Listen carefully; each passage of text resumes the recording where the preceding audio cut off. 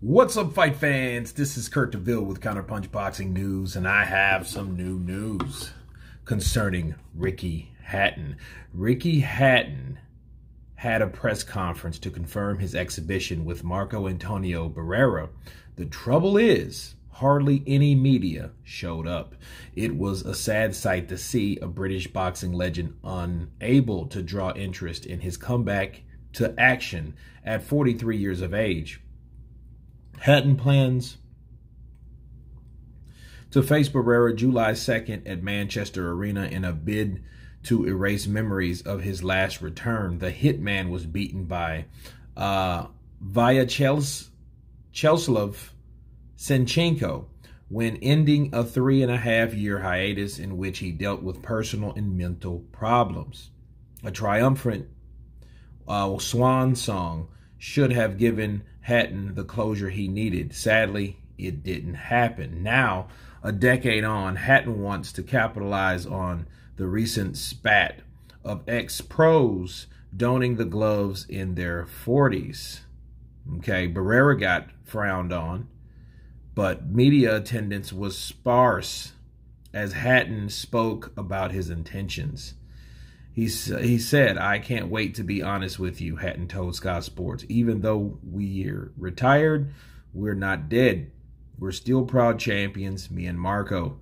We still got to set ourselves goals. We've got dreams to live. It was an easy decision to make." I don't think he'll want to come back to Manchester and have me box his ears off. I don't think I'd like Marco to box my ears off either. We all know that a great fighter Marco was. No one needs to tell me. But going in there and sharing the ring with him and finding out firsthand just how good he is going to be a dream come true. Let me counterpunch. I don't think this fight should have been that much publicity anyway. It's an exhibition fight. Ricky Hatton, he was beaten by the best. Floyd Mayweather, Manny Pacquiao.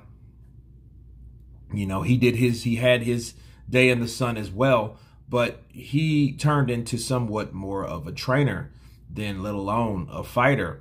That's just almost if someone like Roberto Garcia decided, you know, I'm going to go back in here and I'm going to fight, you know, Mikey's older brother that trains, you know, that trained Chino Maidana's brother, Mikey, those guys. That's about the equivalent of that. That's why Ricky Hatton, I think he waited too late to try a comeback now. And even though he's only 43, but then the problem is he's 43 and nobody really knew or known of him. So it doesn't push and pique interest to anybody, because it's just an exhibition between two guys that were at the top once upon a time, a long time ago, that not only that they left out of the sport of boxing, not on top, they left out in a bad way. Okay, so I'm not surprised that a lot of people didn't show up. They could have at least showed their support to Warriors. That's kind of sad, but it is what it is, and I do understand why people didn't show up. You know, Ricky Hatton, who's going to really take him seriously, right? Marco Antonio Barrera, pretty much the same thing. They could fight each other. It could be a pretty good fight, but at the end of the day, it's just an exhibition. So nobody really wants to flock to that unless you're Floyd, Money Mayweather, or Tyson, the Gypsy King, or somebody like that, that's already in or on that level and stayed at that level, or is maintaining that level.